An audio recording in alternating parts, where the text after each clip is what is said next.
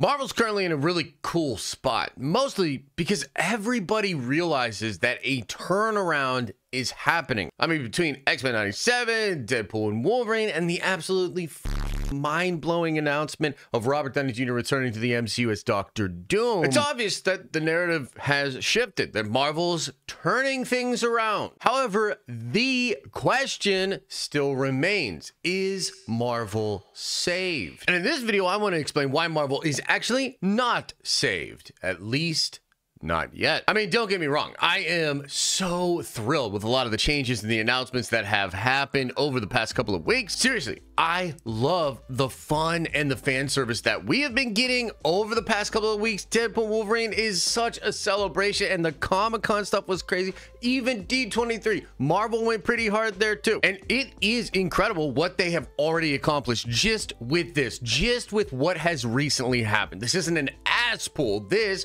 is actual planning, a lot of hard work, and I feel like Marvel Studios put a lot of effort into this, and they deserve praise. This is awesome. Like, dude, trust me, it's feeling much better now than it has felt in a while. But to me, this really only fixes one part of the Marvel machine, albeit a very important part, that being the hype and the anticipation of the next thing. You've probably heard me talk about this before because I think it's such an important part of Marvel's success. And it's essentially just something from comic books that was brought over to the Marvel Cinematic Universe. It's really a big part of their DNA. And here, check out this clip from Nicolas Cage. This is like one of my favorite interviews from him with Collider, where he perfectly illustrates the exact point I'm trying to make here. Now look at the comic book movie. I will say one thing about it, all right? To be fair, comic books by nature are episodic. As a child reading it, I want to get to the next issue. So what they're doing is just having the comic book experience applied to the movie-going experience. Okay, I can't wait for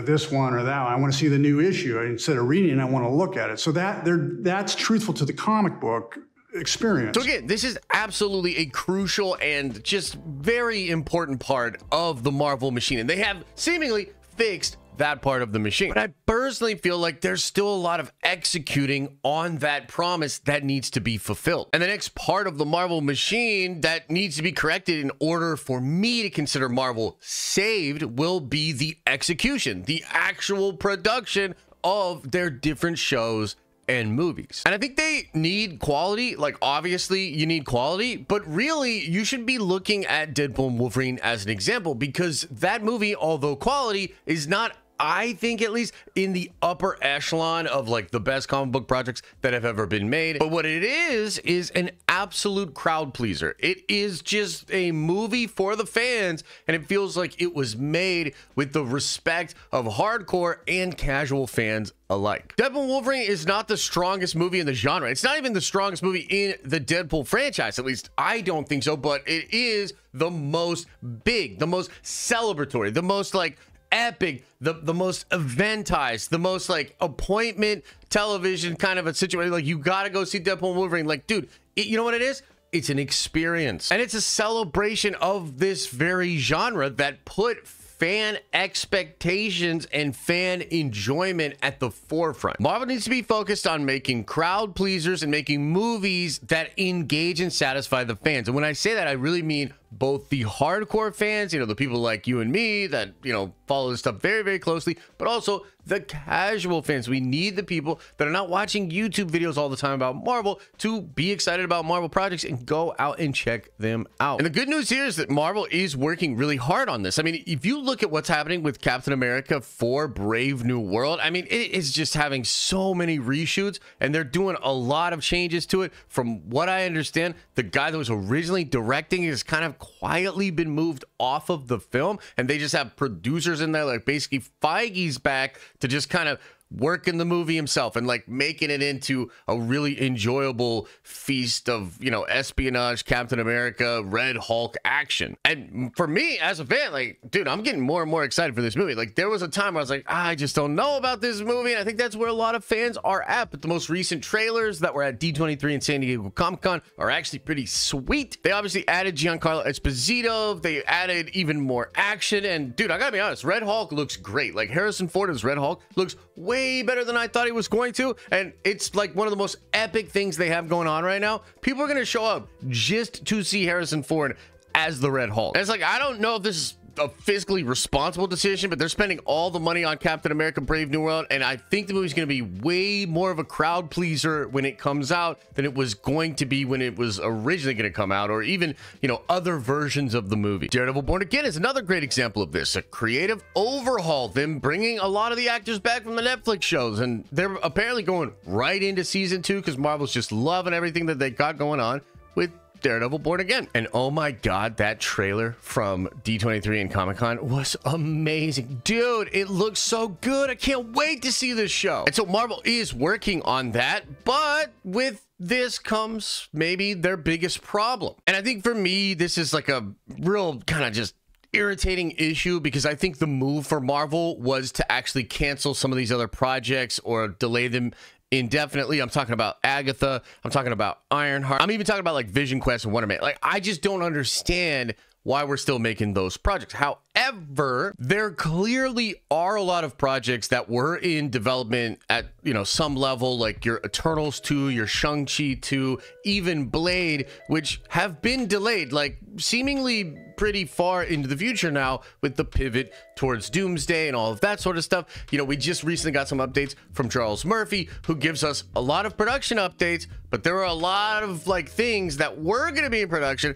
that now just have no updates, seemingly just quietly pushed to the side. Like, apparently Shang-Chi 2, Armor Wars, and Blade, and Spider-Man 4 all don't have any movement as far as their production. And so Marvel's seemingly trying to do what they can to make all of their stuff big, crowd-pleasing events, whether they're for, you know, streaming or they're in the theater. And some of the stuff is working for me. It's getting me more excited for the projects, and I think they will be more of crowd pleasers, which again is really what Marvel needs right now. But I've got questions about Agatha. I've got questions about Ironheart. I've got questions about a lot of these things that were greenlit during phase 4, where I think Marvel was just out of touch with what was going to work with their audience. And on top of that, they seemingly pivoted to RDJ's Doctor Doom, and they've got the Russos now on the Avengers movies, and they want to do those really quickly. So it's a wild time right now where Marvel is pivoting, doing a lot to try to fix some of their projects, some of the projects seemingly not getting as much love, like your Agatha and your Ironheart, and yet they're also trying to build up what's going on in the continuity of 616 while also building up the multiverse and RDJ Doom and all this crazy stuff. So basically, even though they have scaled back, they're still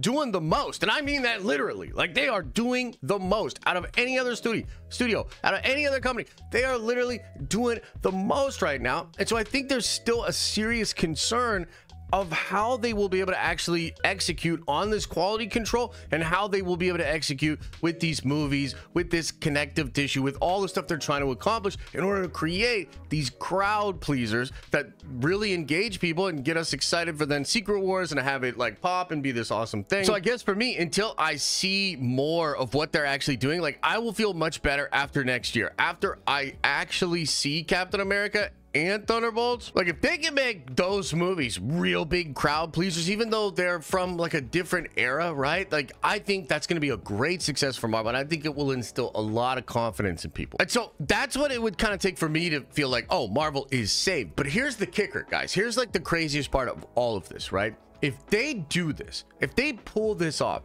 and they get this comeback, you know, going in, you know, just the whole way they want to, and then Avengers Doomsday and Avengers Secret Wars just pops off, and we're like, oh my god, Marvel is absolutely back, like this shit is so crazy, then they have this thing probably locked up forever, or for at least another 5 to 10 years, because this soft reboot, this rumored soft reboot after Secret Wars, I think that will give a creative jolt to the MCU. And the fact that they're seemingly going to pivot hard into mutants and the X-Men and have that be the focus after Secret Wars of like the soft rebooted MCU, it's like, dude, holy crap, they're cooking with gasoline. Like, they have all the cards. They have so much Marvel Comics story that they can still tap into. There's still so much juice.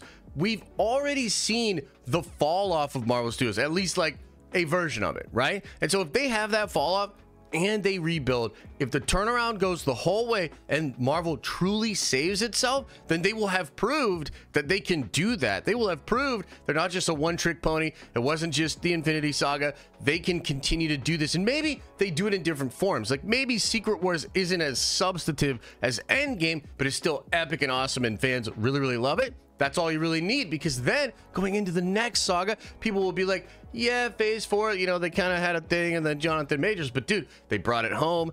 Freaking Secret Wars is incredible. I love that movie, and I can't wait to see what Marvel does next. If that happens, dude, they are set for a long time. And so again, while I don't personally think that you can just say Marvel is saved right now, they are turning it around. They could truly save themselves, and if they do, oh my goodness, like dude, we're talking about longevity, the likes of which we have never really seen from a franchise, like maybe like James Bond, I guess, but like this thing could be a staple of pop culture for decades and decades and decades. And I really think all of that is on the line within the next couple of years with Marvel Studios. It's going to be an exciting time for us as fans to check it out and see what they are actually able to do. Let me know what you think in the comment section below. This is a hot topic right now. Is Marvel truly saved? So if you have some thoughts, please let me know down there. And as I always say, I hope you are having an awesome and a nerdy day, and I'll see you in the next video.